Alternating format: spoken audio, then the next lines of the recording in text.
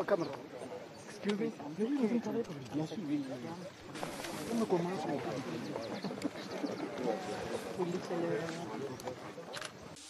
As leaders of Africa, you have a historic responsibility.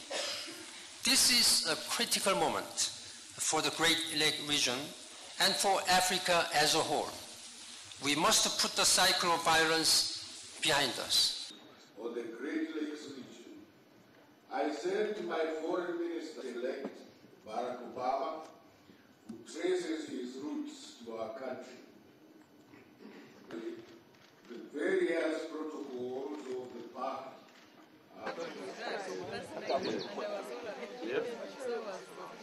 We must appeal to everybody to prevent attacks on humanitarian workers, to allow humanitarian access. It's absolutely indispensable because a lot of people are suffering right now because of this conflict.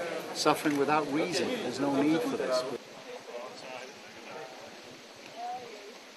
It's a problem that is on the Congolese soil. The Congolese fighting their own Congolese.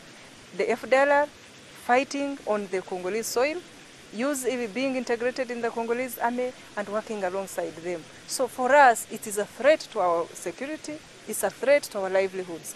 Don't forget that these people killed 1 million people and now have gone to contribute to the killing of many more people that you've seen, the insecurity that you see there. Thank you very much for your concern and interest. I strongly urge again to all the militias to stop fighting and to resolve all these issues through the dialogue.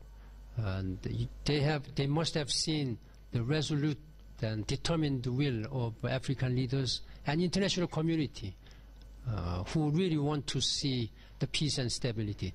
They must think about the future of their own country and people in the region.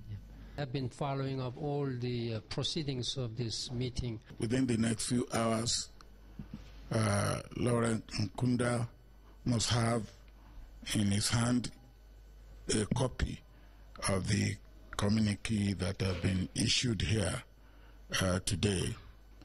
And I'm expecting that he will communicate to me or with me his reaction, and that will determine the next step.